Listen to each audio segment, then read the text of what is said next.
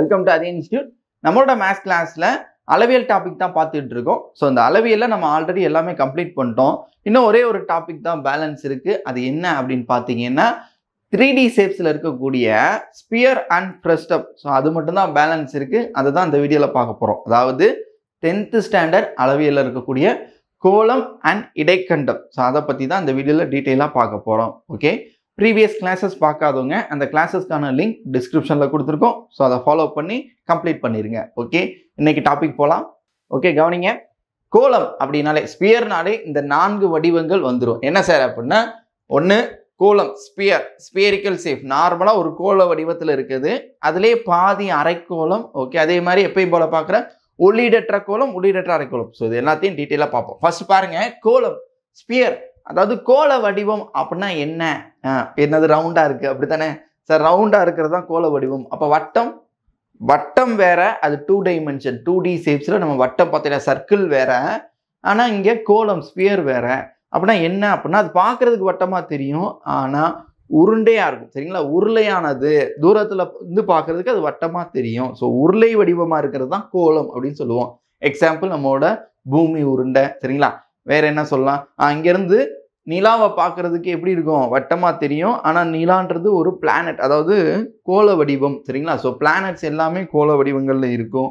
Okay, வேற எக்ஸாம்பிள்னா orange பழம் இருக்கு, சாத்துக்குடி பழம், பழங்கள்ல ஃப்ரூட்ஸ்ல. அதே பால் இருக்கு இல்லையா, நம்ம விளையாடக்கூடிய கிரிக்கெட் பாலா இருக்கட்டும்.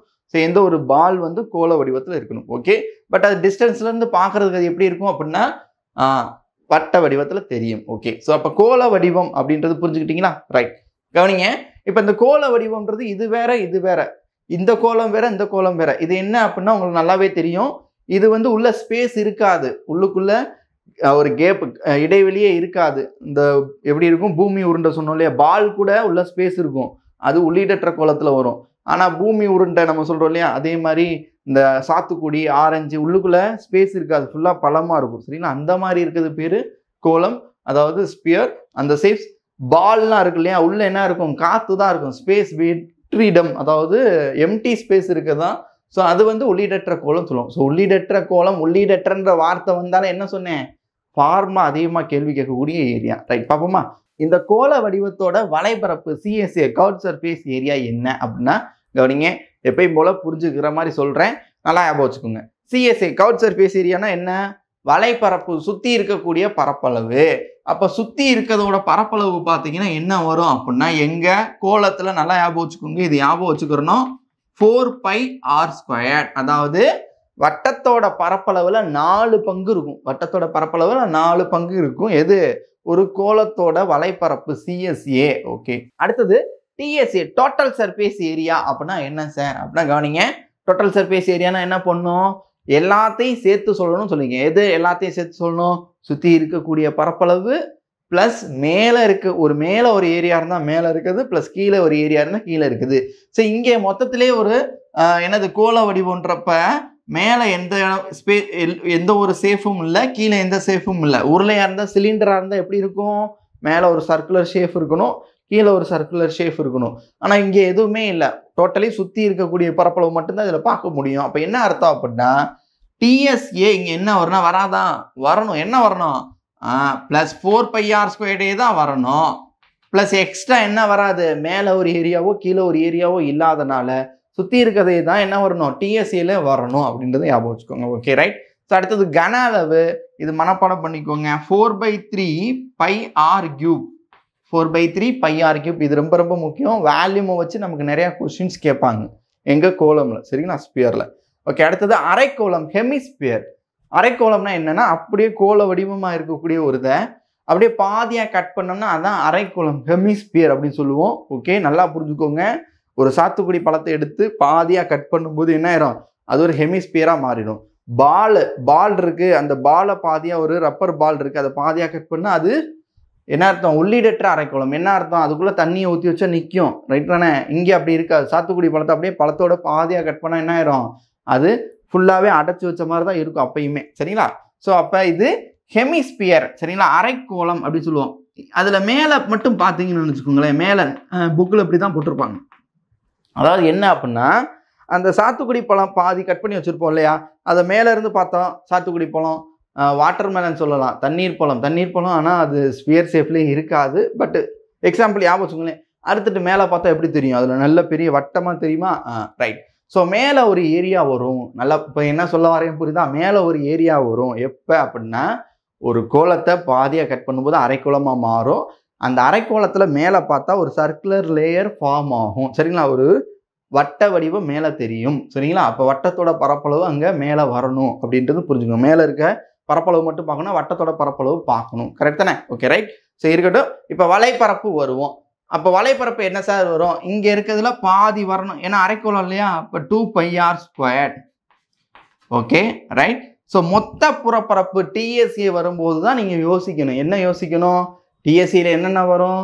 சுற்றி இருக்கக்கூடிய பரப்பளவு, இந்த வலைப்பரப்பு வரணும். எழுதிட்டேன். வலைப்பரப்பு எவ்வளோ இருக்கும்? 2πr² இருக்கும். பாதி சுற்றி இருக்க ஏரியா 2πr² இருக்கும். ப்ளஸ் இப்போ ஒரு எக்ஸ்ட்ரா ஒரு பரப்பளவு வரணும். என்ன பரப்பளவு? மேலே ஒரு ஏரியா வந்துருச்சு இல்லையா? அதோட பரப்பளவு வரணும். அப்போ மேலே என்ன சார் இருக்குது அப்படின்னா ஒரு வட்டம். ஸோ இதோட பரப்பளவு என்ன அப்படின்னா πr². அப்போ டோட்டலி 3πr². அவ்வளோதான். ஸோ இதுதான் ஃபார்முலா. இதுதான் புக்கில் கொடுத்துருப்பாங்க.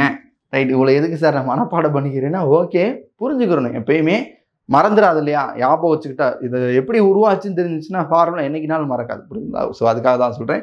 ரைட். அடுத்தது கன அளவு, வால்யூம். வால்யூமை பொறுத்தளவு இதில் பாதி அப்படியே இருக்கும். 4/3 இருந்துச்சா 2/3 πr³. அவ்வளோதான். இது எங்கே? நம்ம கோலம் அரைக்கோளம் பார்த்துட்டோம். சரிங்களா? அடுத்தது உள்ளீடற்ற கோலம். நான் சொன்னேன் இல்லையா, இந்த ஃபார்முலாவில் எப்படி வந்துச்சு சொல்லும்போது இது புரிஞ்சால் தான் நமக்கு அங்கே டீட்டெயிலாக புரியும். பார்ப்போமா? ஸோ உள்ளீடற்ற கோலம் அப்படின்றது ஒரு கோலத்துக்கு உள்ளுக்குள்ளே ஒரு கோலம் இருக்கணும். 2 கோலம் உருவாகும் உள்ளுக்குள்ளே. அப்போ என்ன ஆகுதுன்னா எம்டி ஸ்பேஸ். சர்க்கஸ் கூடாரம், பழைய கொஸ்டின் நிறைய கொஸ்டின் கேட்டிருப்பாங்க, நீங்கள் பார்த்துருப்பீங்க. சர்க்கஸ் கூடாரத்துக்குள்ளே மோட்டார் சைக்கிள் ஓட்டுறவர் எவ்வளோ பரப்பளவை ஸ்பேஸில் அவர் ஓட்ட முடியும் அப்படின்னு கேள்வி கேட்பாங்க. கரெக்ட் தானே? ஓகே. என்ன அர்த்தம்? உள்ளுக்குள்ளே ஒரு இடம் இருக்கும், அந்த இடத்த வச்சு கேள்வி கேட்பாங்க. புரியுதுங்களா? அப்போ இந்த பால்னா பாலுக்குள்ளே உள்ளுக்குள்ளே ஒரு எம்டி ஸ்பேஸ் இருக்கும். அதே மாதிரி சர்க்கஸ் கூடாரத்துக்குள்ளே உள்ளுக்குள்ளே இடம் இருக்கும். ஆனால் இங்கே உள்ளுக்குள்ளே எதுவுமே இருக்காது. சரிங்களா? எரிகுண்டு. சரிங்களா? எரிகுண்டு. ஸோ அதெல்லாம் உள்ளுக்குள்ளே அப்படியே மொத்தமாகவே ஒரு கோலமாக இருக்கும். ஓகே, இப்போ புரிஞ்சுக்கிட்டிங்கன்னா அப்போ 2 சர்க்குலர் லேயர் ஃபார்ம் ஆகும். உள்ளுக்குள்ளே ஒரு, அது நம்ம கண்ணுக்கு தெரியாது. ஸோ வெளியில் இருக்க தான் தெரியும். ஓகே, அப்போ வலைபரப்புன்றது எப்படி? வெளியில் தான் நடக்க முடியும். உள்ளுக்குள்ளே உங்களால் நம்ம கையே உள்ளே போகாது. அப்படித்தானே?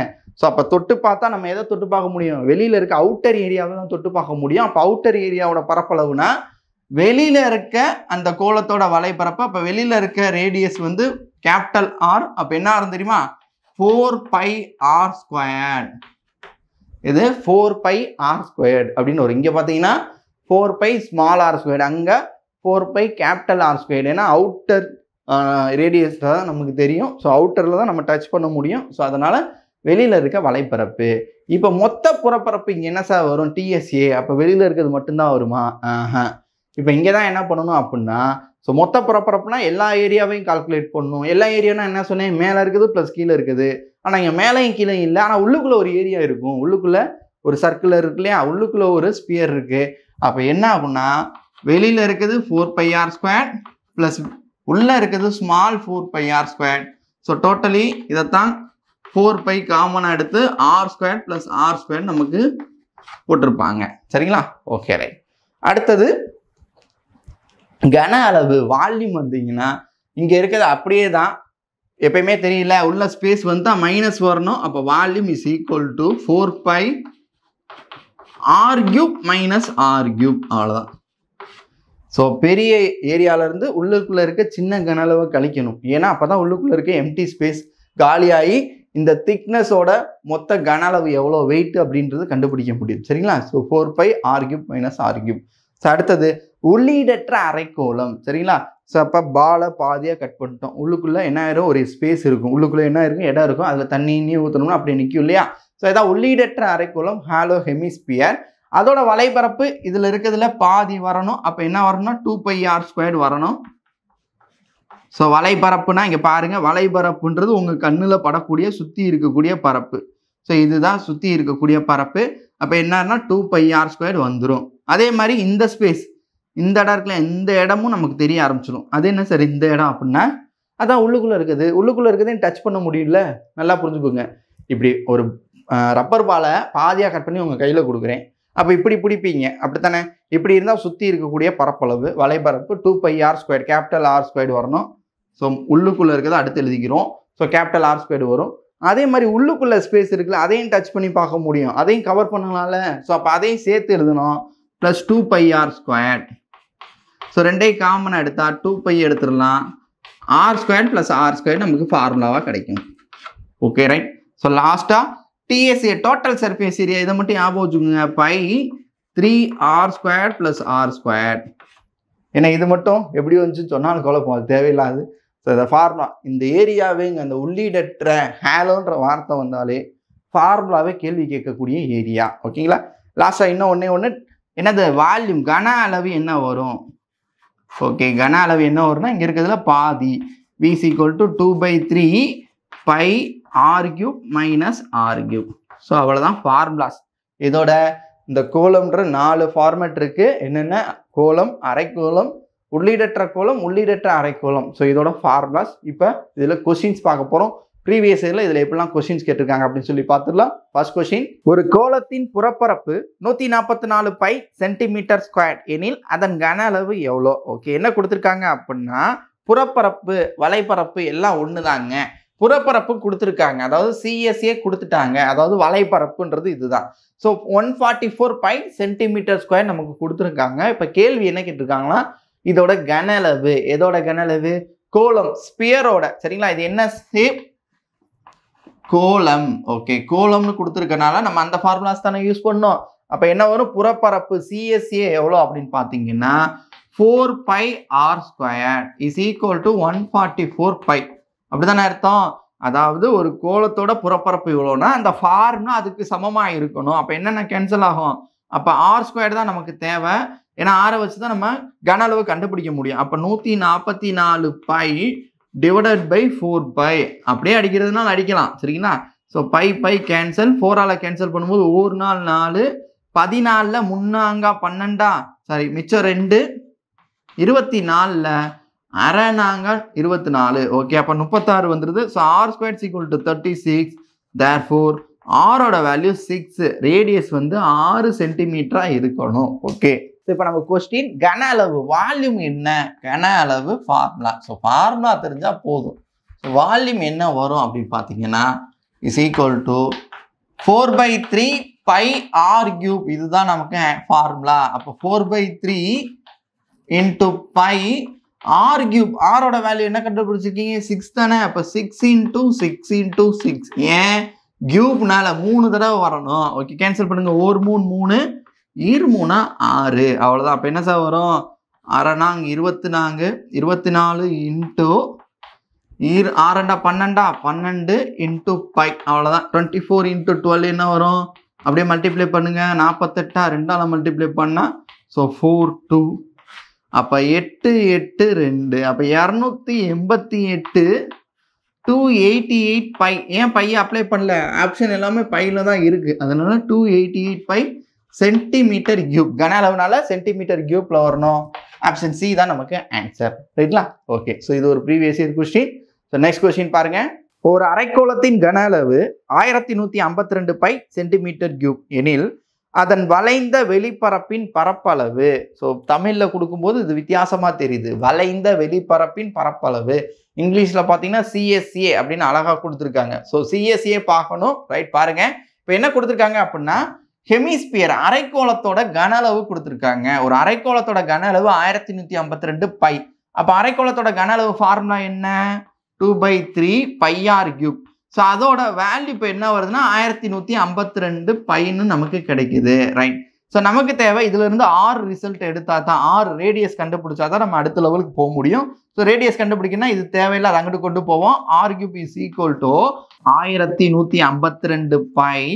ஸோ இது எப்படி ஆகும், ரெசிப்ரோக்கலாக தலைகீழாக வரணும். என்ன ஆகும், 3 மேலே போயிடணும், 2π டிவைடரில் வரணும். இப்போ கேன்சல் பண்ணுங்க. π கேன்சல், 2ஆல் கேன்சல் பண்ணால் 1 2 11ல் I 2 10 மிச்சம் 1, 15ல் 7 2 14 மிச்சம் 1, 12ல் உங்களுக்கு 6 6 2 12. 576 × 3. R³ வேல்யூ 576 × 3 இருக்கு. அப்போ R³ நமக்கு ஸ்கொயர் இல்லை கியூப்ன்றப்ப என்ன பண்ணணும், பிரிக்க தெரியணும். எப்படி பிரிக்கணும், 576 எடுத்து நீங்கள் பிரிக்கணும். ஏன்னா பெரிய நம்பராக வரும். இல்லை இது ரெண்டையும் மல்டிப்ளை பண்ணுறேன் சார், அதை வந்து கியூப் நம்பர் எனக்கு பெரிய நம்பருக்கு தெரியும் அப்படின்றவங்க நீங்கள் அப்படி போய்க்கலாம். தெரியாதுங்க கவனிங்க. ஸோ 576 முதல் எனக்கு 2ஆல் தான் வகுப்படுதுன்னு தெரியுது. ஸோ 2ஆல் டிவைட் பண்ணுறேன். ஸோ 2ஆல் டிவைட் பண்ண என்ன ஆயிரும்? 2 4 மிச்சம் 1, 17 8 2 16 மிச்சம் 1, பழையபடி 8 2 16 288. ஸோ பழையபடி 2ஆல் டிவைட் பண்ணுறேன் சார், 144. 144 பழையபடி 2ஆல் டிவைட் பண்ணுறேன், 72. அகெயின் 2 2ஆல் 36. 36 2ஆல் டிவைட் பண்ணுறேன், எனக்கு என்ன வரும்? 18. 18 2ஆல் டிவைட் பண்ண 9. ஸோ 9க்கு 2 3 வரும் சார், அவ்வளோதான். ஸோ இப்போ என்ன அர்த்தம் அப்படின்னா, நமக்கு கியூப் ரூட்டு கண்டுபிடிக்கணும் அப்படின்னா 3 3ஆக பிரிக்கணும். 3 நம்பருக்கு ஒரு தடவை, இந்த 3 2க்கு ஒரு 2, இந்த 3 2க்கு ஒரு 2, இந்த 2 3 இருக்கு, இங்கே ஒரு 3 இருக்கு ஆல்ரெடி. அப்போ மொத்தம் 3 3ன்னு அர்த்தம். அப்போ என்ன அர்த்தம் தெரியுமா? கியூப் ரூட் ஸ்கொயர் ரூட்னா தெரியல, 2 நம்பருக்கு ஒரு நம்பர். அப்போ இந்த 3 2க்கு பதிலாக ஒரு 2 வரணும். அப்போ ஆரோட value therefore r is equal to இந்த 3 2க்கு ஒரு 2 இன்ட்டு இந்த 3 2க்கு ஒரு 2 இன்ட்டு இந்த 2 3 இதோட சேர்த்து ஒரு 3, மொத்தம் 3 3ல் ஒரு 3 வெளியில் வரும் கியூப் ரூட்டில். அப்போ therefore ஆரோட வேல்யூ 4 × 3 12ங்க, அவ்வளோதான். 12 ரேடியஸ் வந்து 12 கிடைச்சிருச்சு. இப்போ என்ன கேள்வி கேட்டிருக்காங்கன்னா, ஒரு அரைக்கோளத்தில் இந்த வளைந்த வெளிப்பரப்பு, இந்த ஏரியா இருக்கு இல்லையா, அந்த வளைந்த வெளிப்பரப்போட பரப்பளவு என்னன்னு கேட்டிருக்காங்க. அதாவது CSA. அப்போ CSA ஃபார்முலா என்ன? CSA is equal to வளைந்த வெளிப்பரப்பு is equal to என்ன வரும்? 2πr². இதுதான் நமக்கு ஃபார்முலா. அப்போ என்ன வரும்? 2 × பையில் தானே இருக்குது ஃபார்முலாஸ் எல்லாமே. ஸோ பையை அப்படியே வச்சுக்கோங்க. r² வேல்யூ 12 12 12² தானே. அப்போ 144ங்க, 144 × 2. ஸோ 288 பை சென்டிமீட்டர் ஸ்கொயர் எங்கே இருக்குது? Option C. ஸோ இதுக்கும் அதே மாதிரி 288 பை சென்டிமீட்டர் ஸ்கொயர் தான் வருது. கரெக்ட் தானே? ஓகே, நெக்ஸ்ட் கொஸ்டின் போகலாமா? கொஸ்டின் பாருங்க. ஒரு திண்ம கோளத்தின் வலைப்பரப்பு 24 சென்டிமீட்டர் ஸ்கொயர். அந்த கோளத்தை 2 அரைக்கோளங்களாக பிரித்தால் கிடைக்கும் அரைக்கோளங்களில் ஒன்றின் மொத்த புறப்பரப்பு எவ்வளோ? TSA எவ்வளோன்னு கொஸ்டின் கேட்டிருக்காங்க. ஓகே, கவனிங்க. இப்போ என்ன கொடுத்துருக்காங்கன்னா, ஒரு ஸ்பியர் இருக்குது, ஒரு கோளம், அதோட வலைப்பரப்பு கொடுத்துட்டாங்க. CSAவோட value 24 centimetre square. Okay, right. So அப்போ CSA 24 சென்டிமீட்டர் ஸ்கொயர்னா அந்த ஃபார்முலா என்ன வரணும்? 4πr². 4πr² value 24 centimetre square. Okay, so அப்போ நமக்கு என்ன தேவை அப்படின்னா, இங்கே πr² வேல்யூவை நம்ம பார்த்துக்குருவோம். ஏன்னு சொல்கிறேன் பின்னாடி. அப்போ πr² வேல்யூ நமக்கு வேணும். 4ஆல் அப்போ டிவைட் பண்ணோம். அப்போ 24/4. அப்போ என்ன சார் வரும்? 6 சென்டிமீட்டர் ஸ்கொயர். எது? πr² value is equal to 6 centimetre squared நமக்கு கிடைச்சிருச்சு. ஓகே, ஸோ இதை வச்சுக்கலாம். இப்போ கேள்வி என்ன அப்படின்னா, அந்த கோளத்தை 2ஆக கட் பண்ணோம்னா 2 அரைக்கோளங்களாக மாறிடுமா? அப்போ அந்த அரைக்கோளத்தில் ஒரு அரைக்கோளத்தோட TSA என்ன? அப்போ அரைக்கோளம் ஹெமிஸ்பியர். ஸோ அரைக்கோளம் இருக்கு இல்லையா, அந்த ஹெமிஸ்பியரோட TSA மொத்த புறப்பரப்பு கேட்குறாங்க. மொத்த பரப்பு அல்லது மொத்த புறப்பரப்பு ரெண்டும் ஒன்று தாங்க. ஸோ TSA என்ன அப்படின்னு கேட்டிருக்காங்க. TSA ஃபார்முலா என்ன? ஒரு அரைக்கோளத்தோட TSAன்றது 3πr² நமக்கு தெரியும். அப்போ 3 × πr² வேல்யூ, அதுக்கு தான் πr² வச்சுக்கலாம்னு சொன்னேன். πr² value 6. அப்போ 3 18 சென்டிமீட்டர் ஸ்கொயர்டுன்னு வந்துடும். எங்கே? அந்த 2 ஹெமிஸ்பியரில் ஒரு ஹெமிஸ்பியரோட மொத்த பரப்பளவு TSA எவ்வளோ இருக்குன்னா 18 சென்டிமீட்டர் ஸ்கொயர்டு இருக்கும். ஸோ ஆப்ஷன் டி தான் நமக்கு ஆன்சர். Okay, right. ஸோ இப்போ வரை எப்படி கொஸ்டின்ஸ் இருந்துச்சுன்னா, ஏதாவது 2 ஃபார்முலா தெரிகிற மாதிரி இருந்துச்சு. நல்லா பார்த்தீங்கன்னா ஃபர்ஸ்ட் கொஸ்டினும் சரி, செகண்ட் கொஸ்டினும் சரி, இந்த கொஸ்டினும் சரி, 2 ஃபார்முலா, ஒரே கொஸ்டினில் 2 ஃபார்முலா தெரியுதா அப்படின்ற மாதிரி செக் பண்ணுறாங்க. புரியுதுங்களா? ஓகே, இப்போ நெக்ஸ்ட் நம்ம பார்க்க போகிறது என்ன அப்படின்னு பார்த்தீங்கன்னா, ரேஷியோ சம்பந்தமாக. இதுலேயே எப்படி கொடுப்பாங்கன்னா, ரேஷியோ மிங்கிள் பண்ணி கொஸ்டின் கேட்பாங்க. ஸோ 2 ஃபார்முலாவை கம்பேர் பண்ணிலாம் கேள்வி கேட்பாங்க. ஸோ ரேஷியோ கொஸ்டின் தான் இங்கே முக்கியம். அது புக் பேக்கில் இருக்க ரேஷியோ தான் கேள்வியாக வரும். ரைட்லாம். அப்படி ஒரு கொஸ்டின் பார்த்தலாமா? கொஸ்டின் பாருங்க. இரு வேறுபட்ட கோளங்களின் வலைபரப்புகளின் விகிதம் 9:25. அவற்றின் கன அளவுகளோட விகிதம் என்ன? ரேஷியோ என்ன அப்படின்னு கொஸ்டின் கேட்டிருக்காங்க. ஓகே, கவனிங்க. எப்பயுமே ஃபர்ஸ்ட் அது என்ன சேஃப், என்ன வடிவம் அப்படின்றத பார்க்கணும். ஸோ இங்கே கோளம் ஸ்பியர்னு சொல்லிட்டாங்க. சரிங்களா? அரைக்கோளம் இல்லை, நார்மல் ஸ்பியர். அந்த 2 ஸ்பியர் இருக்குது. ஒரு ஸ்பியரில் 2 ஸ்பியர் இருக்குது. ரெண்டுமே டிஃப்ரெண்ட், ரெண்டுமே வேற வேற. அப்படின்னா என்ன அர்த்தம் தெரியுமா? அதோட ரேடியஸ் வேற, இதோட ரேடியஸ் வேற அப்படின்னு சொல்லிட்டு அர்த்தம். ஓகே, ஸோ இதை 2ஓட வலைப்பரப்புகளோட விகிதம், அந்த 2க்கும் வலைப்பரப்பு வரும் இல்லையா, அதோட ரேஷியோ என்ன? ரேஷியோ கொடுத்துருக்காங்க. கன அளவோட ரேஷியோ நம்ம ஃபைண்ட் பண்ணணும். இதுதான் இந்த கொஸ்டின்ல. ஸோ கோளத்தோட வலைபரப்பு ஃபார்முலா 4πr² அப்படின்னு அர்த்தம். சரிங்களா? இதானே ஒரு கோளத்தோட வலைபரப்பு ஃபார்முலா 4πr². அப்போ ரெண்டு கோளம் நான் என்ன பண்றேன் அப்படின்னா 4πr1². சரிங்களா? அதே டிவைடர்ல ஏன் டிவைடர்ல விகிதம் ரேஷியோனா கீழே தான் வரணும். 4πr2² அவ்வளோதான். So 4πr1² 4πr2² is equal to 9/25. Ratio அப்படி எழுதிக்கலாம் இல்லையா? 9/25. அப்போ என்ன ஆகும்? இந்த 4π கேன்சல் ஆயிரும். இந்த மொத்த ஸ்கொயரை நான் மாற்றி எழுதிக்கிறேன். எப்படின்னா r1/r2 the whole square is equal to 9/25 எழுதிக்கலாம் இல்லையா? ரெண்டு ஸ்கொயரே மேலே ஒரே தான் போட்டுக்கலாம். அப்போ ஸ்கொயர் எந்த சைடு போச்சுன்னா ரூட்டா. அப்போ 9க்கு r1/r2 ஓட வேல்யூ என்ன ஆயிடுச்சுன்னா r1/r2 is equal to 9க்கு root எடுத்தா 3 ஸ்கொயர் தானே 9 வரும். அப்போ கீழே 5. அப்போ 3/5 எதோட வேல்யூ r1/r2 ஓட வேல்யூ நம்ம கண்டுபிடிச்சிட்டோம். இப்போ என்ன கேள்வினா கன அளவுகளின் விகிதம். ஸோ வால்யூமோட ரேஷியோ கன அளவுகளின் விகிதம். ஸோ கன அளவுகளோட விகிதம் வால்யூமோட ரேஷியோ பார்க்கணும்னா அந்த ஃபார்முலா அப்ளை பண்ணணும். அப்போ ஃபார்முலா என்ன? 4/3πr³ இதுதான் ஃபார்முலா. அப்போ ரெண்டு கன அளவுனால so πr1³ divided by 4/3πr2³ அப்படின்னு வரணும். அதானே ரெண்டு கோளங்கள் இருக்கு இல்லையா? அதனால ஸோ மேலே ஒன்று கீழே ஒன்று. ரைட். ஸோ ரேஷியோ தான் கேட்டிருக்காங்க. அதனால தான் மேலேயும் கீழே அப்ளை பண்ணியிருக்கோம். இப்போ அதே மாதிரி என்ன ஆகும்? இந்த 4/3π கேன்சல் ஆயிடுச்சு. இந்த r1/r2 கியூப்பை காமனாக எடுத்துக்கிறேன். r1/r2 the whole கியூப்னு எழுதிக்கலாமா? ரெண்டு கியூப்பையும் சேர்த்து மொத்தமா. இப்போ r1/r2 நீங்கள் ஆல்ரெடி கண்டுபிடிச்சிருக்கீங்க. என்னது? 3/5. அப்போ மேலே 3 டிவைடரில் 5 ஹோல் கியூப் அப்படின்னு வரும். அப்போ 3 கியூப்ன்றது 27 சார். 5 கியூப்ன்றது 125. அப்போ 27:125. ரைட். எங்கே இருக்குது? ஆப்ஷன் பி 27:125ன்னு கிடைக்கும். சரிங்களா? ஓகே. இது ஒரு ரேஷியோ சம்மந்தமான கொஸ்டின். ஸோ இப்படி கேட்டுருக்காங்க. இங்கேயும் என்ன தெரியணும்? ரெண்டு ஃபார்முலா. என்னது? வலைப்பரப்போட ஃபார்முலாவும் கன அளவோட ஃபார்முலாவும் தெரியணும். ஸோ எப்பயுமே கொஸ்டின் ரெண்டு ஃபார்முலா தெரியுதான்றதை பேஸ் பண்ணி தான் கேள்வியை கேட்பாங்க. சரிங்களா? ஸோ ரேஷியோவில் இன்னொரு டிஃப்ரெண்ட்டான கொஸ்டின் இருக்குது. அதையும் பார்த்துடலாம். கொஸ்டின் பாருங்க. ஒரு கோளத்தின் ஆரமானது மற்றொரு கோளத்தின் ஆரத்தில் பாதி எனில் அவற்றின் கன அளவுகளின் விகிதம். ஓகே. ஸோ இதுவுமே கொஞ்சம் கேர்ஃபுல்லாக அப்ளை பண்ணணும். பாருங்க என்ன கொடுத்துருக்காங்கன்னா ஒரு ஸ்பியரில் ரெண்டு ஸ்பியர் இருக்கு. ஒரு ஸ்பியரோட ரேடியஸ் இருக்கு இல்லையா? அது இன்னொரு ஸ்பியரோட ரேடியஸில் பாதி ஹாஃப் அப்படின்னு சொல்கிறாங்க. நான் என்ன எடுத்துக்கிறேன் அப்படின்னா r1 அப்படின்றது. சரிங்களா? First radius. ஓகே. மொதல் ஸ்பியர். இன்னொரு ஸ்பியர் r2 அப்படின்னு வச்சுக்கிடுவோமே. இந்த r1ஓட வேல்யூ நான் என்னன்னு எடுத்துக்கிறேன்னா இந்த r1 is equal to r2/2 அப்படின்னு எடுத்துக்கிறேன். அதாவது ஒரு கோளத்தோட நமக்கு ஆரம் வந்து இன்னொரு கோளத்தோட ஆரத்தில் பாதி அப்படின்னா அதை 2ஆல் வகுக்கணும்னு அர்த்தம். சரிங்களா? /2. ஓகே. ஸோ இதை நம்ம சப்ஸ்டியூட் பண்ணுறதுக்கு முன்னாடி நீங்கள் இதை எடுத்துகிட்டு போனால் பின்னமாக இருக்கும். நான் என்ன பண்ணுறேன்? இந்த 2 அங்கே கொண்டு வந்தால் என்ன அர்த்தம் தெரியுமா? 2r1 is equal to r2 அப்படின்னு மாறிடும். அப்படின்னா என்ன அர்த்தம் தெரியுமா? r2 வர இடத்துல 2r1 சப்ஸ்டியூட் பண்ணிக்கலாம் அப்படின்னு சொல்லிட்டு அர்த்தம். ஓகே. இப்போ கன அளவுகளோட விகிதம். கன அளவு ஃபார்முலா என்ன? 4/3πr³ இதானே? 4/3πr³ நமக்கு கன அளவு ஃபார்முலா ஒரு கோளத்தில். ஓகே. இங்கே ரெண்டு கோளம்னால πr1³ தனியாக போடணும். 4/3πr2³ தனியாக போடணும். ஓகே. ரைட். இந்த 4/3π கேன்சல் பண்ணிடுறோம். So r1³ divided by r2³. இப்போ நான் என்ன பண்ணிக்கலாம் அப்படின்னா r1³ அப்படியே வச்சுக்கிறேன். இந்த r2க்கு பதிலாக நான் என்ன பண்ண போகிறேன்?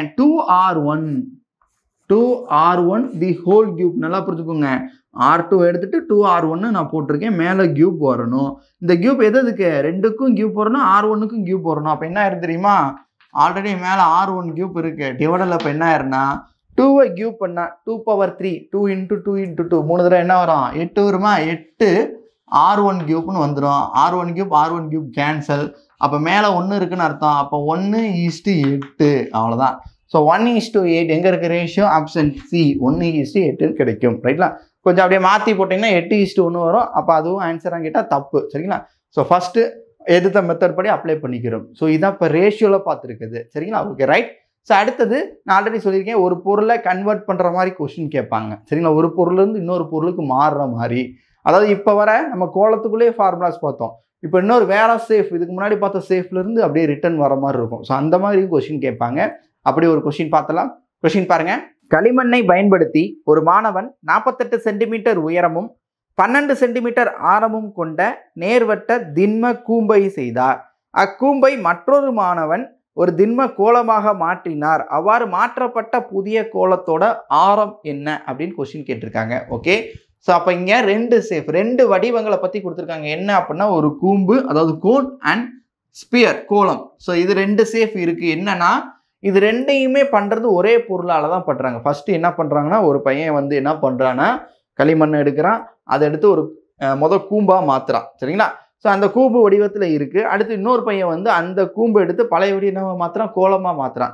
அப்போ ஒரு பொருள்ல இருந்து தான் ரெண்டையுமே மாற்றி மாற்றி செய்கிறாங்க. அப்போ என்ன அர்த்தம்னா இந்த பொருளுக்கும் இந்த பொருளுக்கும் என்ன சேமாக இருக்கும்? ஏன்னா ஒரே பொருளை தான் மாற்றி மாற்றி செய்யும்போது ரெண்டில் ஏதோ ஒன்று சேமாக இருக்கும். என்ன வலைப்பரப்பா, இல்லை மொத்த புறப்பரப்பா, இல்லை கன அளவா அப்படின்னு கேட்டால் என்ன இது சேமாக இருக்கும்? நான் ஆல்ரெடி சொல்லியிருக்கேன் இல்லையா, ஒரு பொருள்லேருந்து இன்னொரு பொருளாக கன்வெர்ட் பண்ணால் அதோட வெயிட்டு ரெண்டும் சேமாக இருக்கும். அந்த வெயிட்டு இந்த வெயிட்டு சேமாக இருக்கும். ஏன்னா இதே பொருள் தான் அது. சரிங்களா? ஸோ வெயிட்டு சேமாக இருக்குன்னா என்ன அர்த்தம்? கன அளவு சமம் அப்படின்னு சொல்லிட்டு அர்த்தம். எதோட கன அளவு? கோளத்தோட கன அளவு. கோளத்தின் கன அளவு is equal to volume of sphere is equal to கூம்பின் கன அளவு, வால்யூம் ஆஃப் கூன். ஏன் அப்படின்னா ரெண்டுமே ஒரே பொருள்ல இருந்து ரெடி பண்றோம். ஓகே, ஸோ இப்போ இதை வச்சு தான் பார்க்க போறோம். கோளத்தோட கன அளவு ஃபார்முலா என்னன்னு பார்த்தீங்கன்னா 4/3 by R cube. Okay, is equal to கூம்பின் கன அளவு 1/3 பை ஆர் ஸ்கொயர்ட் ஹெச். இதுதான் ஃபார்முலா. இதில் என்ன தெரியும்னா நமக்கு கூம்பில் இருக்கக்கூடிய மெஷர்மெண்ட்லாம் கொடுத்துருக்காங்க. இந்த கோளத்தோட ரேடியஸ் தான் கண்டுபிடிக்கணும். ஓகே, ரைட், அப்ளை பண்ணுங்க. அப்போ 4/3 பை ஆர் கியூப், இங்கே ஆர் கியூப் தெரியல, 1/3 பை ஆரோட வேல்யூ என்னது? ரேடியஸ் 12 ஸ்கொயர்டா. அப்போ 12 × 12. ஏன் ஸ்கொயர்னால 2 தடவை, ஹெச் ஒரு தடவை தான். அப்போ 48, அவ்வளோதான். ஸோ இப்படி அடிக்கலாங்க. கேன்சல் பண்ணுறதுனா இல்லை எனக்கு ஆர் கியூப் தான் வேணும், இதை நான் அங்கிட்டு கொண்டு போனால் என்ன ஆகும் அப்படின்னு யோசிக்கணும். அப்போ R cube is equal to இங்கே ஆல்ரெடி என்ன இருக்கு? 1/3 பை × 12 × 12 × 48. ஓகே, இன்ட்டு இப்போ என்ன ஆகும்?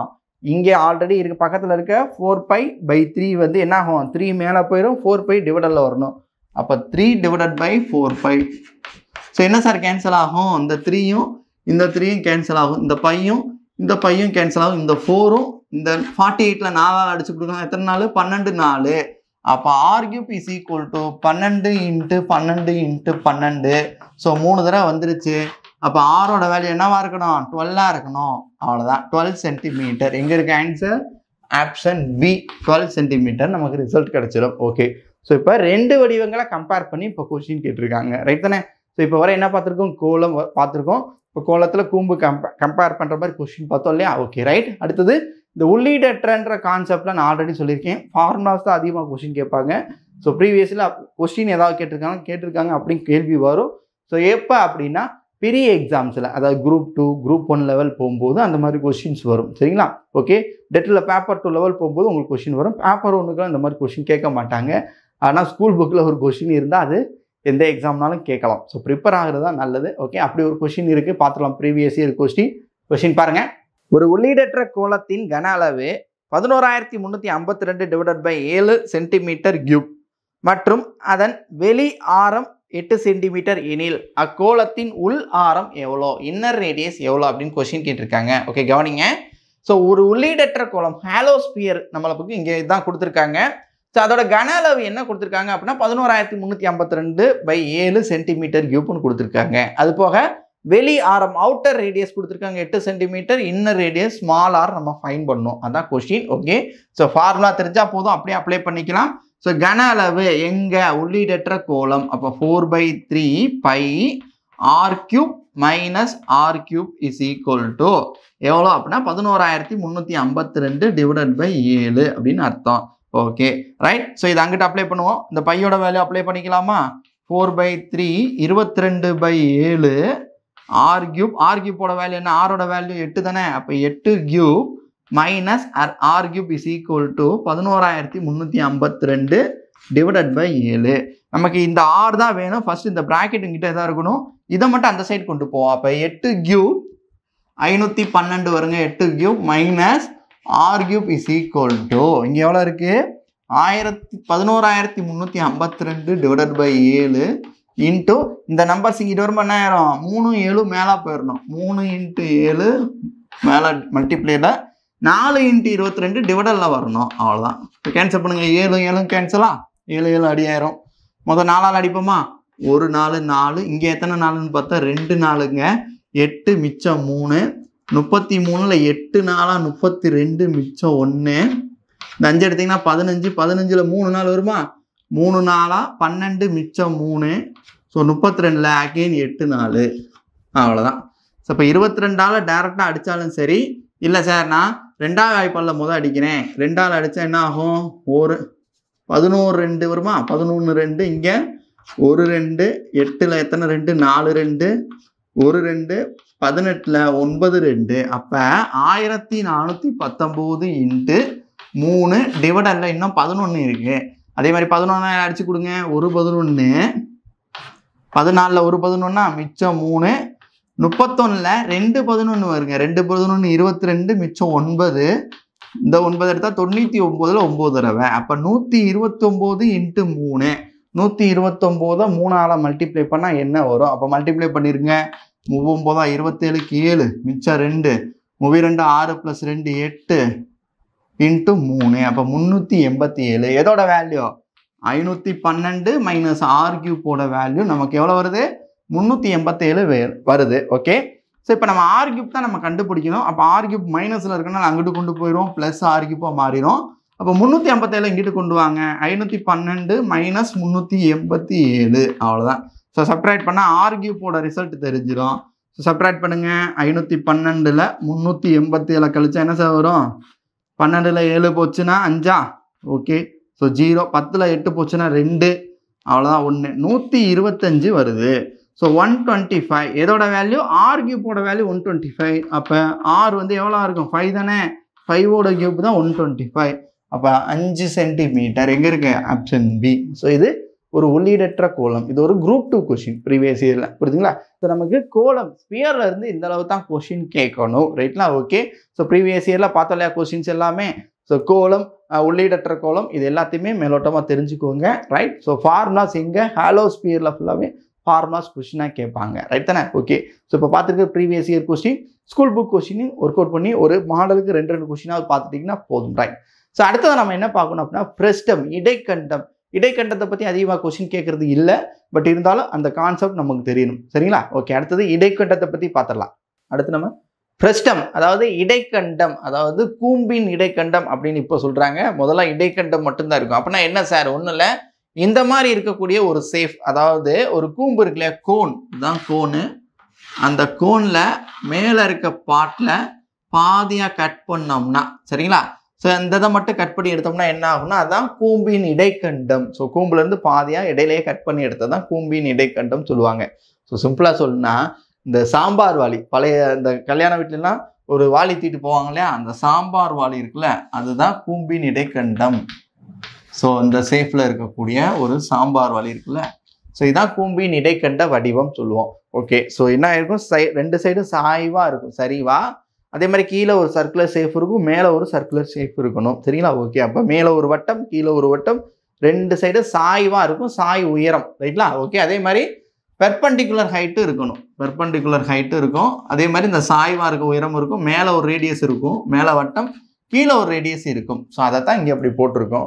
ஓகே ஸோ இதோட வலைப்பரப்பு ஃபஸ்ட்டு இந்த ஃபார்முலாஸ்லாம் நீங்கள் மனப்பாடம் பண்ணிக்கிறணும் ஏன்னா இந்த ஃபார்முலாவே கேள்வியாக கேட்குறாங்க இதில் ஃப்ரஸ்டமில். ஓகே ஸோ இந்த வலைப்பரப்பு அப்படின்னும் போது சிஎஸ்சி என்ன அப்படின்னா by R + R × L. So இது எங்கேயே பார்த்த மாதிரி இருக்கா கூம்போட வலைப்பரப்பு பார்த்தீங்கன்னா πr/l சரிங்களா. கூம்போட வலைப்பரப்பு என்ன வரணும் πr/l. ஸோ இது இடைக்கண்டம் கூம்புலேருந்து எடுத்து தானே. ஸோ இங்கேயும் πr/l தான் ஆனால் ஒரு ஆர் அங்கே இருக்கும் இங்கே 2 ரேடியஸ் இருக்கனால மேலே ஒரு ரேடியஸ் கீழே ஒரு ரேடியஸ் இருக்குல்லையே அதனால தான் ஆர் + ஆர் × எல் அப்படின்னு போட்டிருக்கோம். அதே மாதிரி அங்கே நம்ம சாய் உயரம் எல் கண்டுபிடிக்கிறதுக்கு ஃபார்முலா L² = h² + r² எழுதுவோம். இல்லை L = √h² + r² எங்கே கூம்புல எழுதுவீங்க இல்லை அதே தான் இங்கே எல் மட்டும் சாய் உயரம் மட்டும் தனியாக கண்டுபிடிக்கிறது formula is √h² + r minus r the whole squared அப்படின்னு சொல்லிட்டு வருது. அந்த ரேடியஸ்க்கு பதிலாக ரீப்ளேஸ் பண்ணியிருக்காங்க r minus r whole squared. அவ்வளோதான். சரிங்களா? ஓகே. அடுத்தது மொத்த புறப்பரப்பு TACA total surface area. So இது தெரிஞ்சா போதும். By r plus r l இது என்னது? வலைப்பரப்பு. ஸோ இந்த வலைப்பரப்பு வருது. ப்ளஸ் அதோட அடிஷ்னலாக என்ன வரணும்? மேலே இருக்கக்கூடிய ஏரியா ப்ளஸ் கீழே இருக்கக்கூடிய ஏரியா. மேலே இருக்கிறது ஒரு வட்டம். அந்த வட்டத்தோட பரப்பளவு πr², ஸ்மால் πr². கீழே இருக்குது கேபிட்டல் πr². அவ்வளோதான். ஸோ மொத்த புறப்பரப்பு முடிஞ்சிருச்சு. அதே மாதிரி கன அளவு இதை படிச்சுக்கோங்க. 1/3 பை இதையுமே பார்த்தீங்கன்னா கூம்போட கன அளவு 1/3 பை r²hன்னு வரணும்.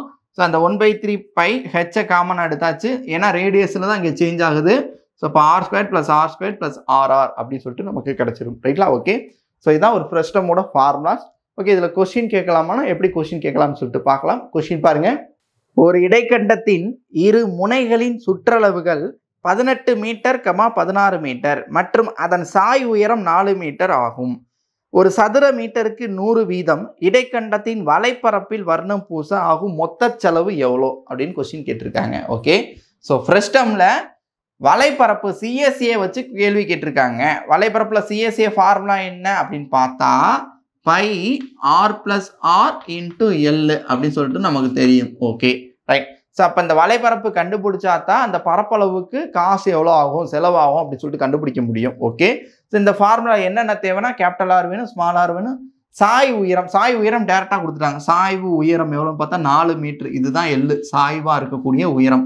எள்ளு வந்து 4 மீட்டர் கொடுத்துட்டாங்க. அப்போ இந்த ரேடியஸும் தெரியல. அதுக்கு ஒரு ஹிண்ட் கொடுத்துருக்காங்க. என்னன்னு பார்த்தீங்கன்னா இரு முனைகளின் அப்படின்னா என்ன அர்த்தம் தெரியுமா? ஒரு இடைக்கண்டம் இதுதான் அப்படின்னா இங்கிட்டு ஒரு எண்டு இருக்குது, இங்கிட்டு ஒரு எண்டு இருக்குது.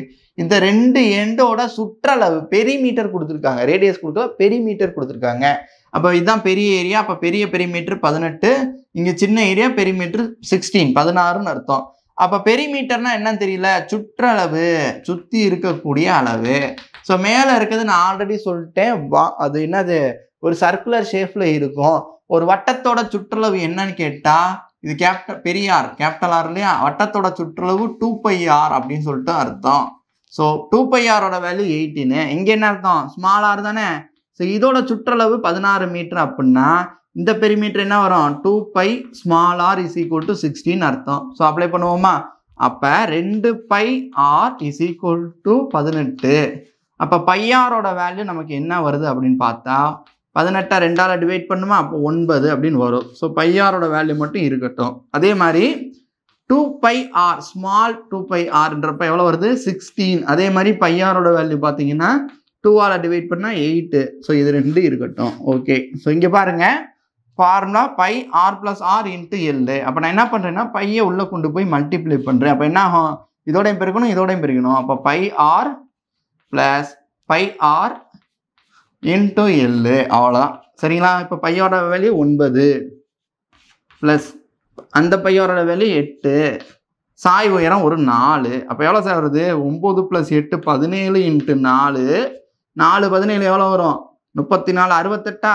அவ்வளோதான். 68 நமக்கு என்னது? வலைப்பரப்பு தானே. cm², அதாவது சதுர சென்டிமீட்டர் அப்படின்னு சொல்லிட்டு வந்துடும்.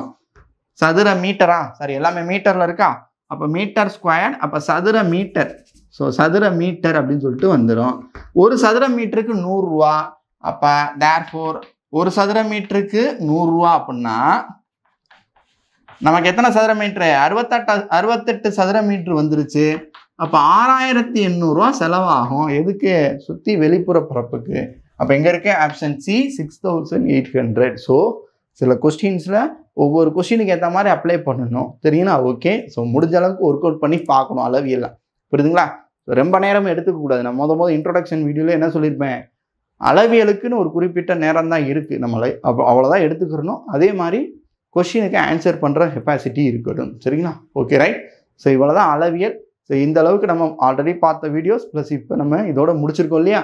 ஸோ இதுவரை இருக்கிறத ரெகுலராக ஃபாலோ பண்ணிக்கோங்க. அதே மாதிரி ஸ்கூல் புக் கொஸ்டின்ஸுமே நம்ம கொடுக்குறோம். ஒவ்வொரு வீடியோ முடிக்கும் போதுமே டிஸ்கிரிப்ஷனில் பிடிஎஃபாக கொடுக்குறோம். ஸ்கூல் புக் பிடிஎஃபே அப்படியே. சரிங்களா? அதே மாதிரி தான் இப்போ இந்த கோலம் அண்ட் ஃப்ரஸ்டம் இது ரெண்டுக்குமே நம்ம என்ன கொடுத்துருக்கோம்? பிடிஎஃப் வந்து டிஸ்கிரிப்ஷனில் பிடிஎஃப் லிங்க் கொடுத்துருக்கோம். ஸ்கூல் புக் பிடிஎஃப் அப்படியே டவுன்லோட் பண்ணி இப்போயே ஓரளவுக்கு ஒர்க் அவுட் பண்ணி பார்த்துட்டிங்கன்னா அவ்வளோதான், முடிஞ்சிருச்சு. சரிங்களா? அளவியெல்லாம் முடிச்சிடலாம். ஓகே. ஸோ நெக்ஸ்ட் நம்ம அடுத்த கிளாஸில் என்ன பார்க்கணும் அப்படின்னா இதோட கண்டினியூஷன் இன்னும் ஸ்டாட்டிஸ்டிக்ஸ்லாம் இருக்கு இல்லையா, ஸோ அந்த டாபிக்லாம் பார்க்கணும். ஓகே, நெக்ஸ்ட் கிளாஸில் பார்க்கலாம். தேங்க்யூ.